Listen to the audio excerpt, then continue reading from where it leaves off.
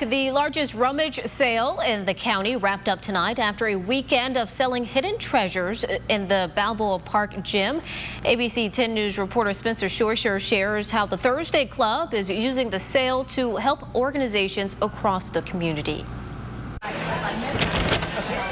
It may be junk to the person who gave it away. I was in there yesterday. But the rummage sale in Balboa Park has returning customers. We make sure people are happy and make sure they get a treasure, right?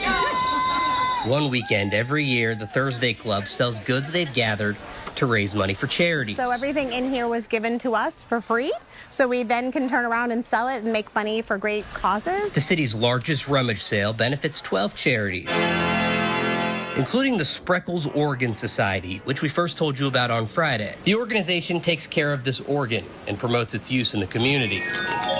The organ and its pavilion were given to the city of San Diego by John and Adolph Spreckles in 1918. Institutions like us to take care of an instrument like this, it's huge. It's 5,098 pipes, this entire building. The Spreckles Organ Society also works to get kids excited about music and learning. And the more rummage they sell, it's amazing what we can accomplish when we are all together like this. The more people the Thursday Club helps. I want to say thank you for all the people who did come and shop this weekend or who are shopping now, because we don't raise money if people don't come shop. This one is $8. In Balboa Park, Spencer Scheucher, ABC 10 News.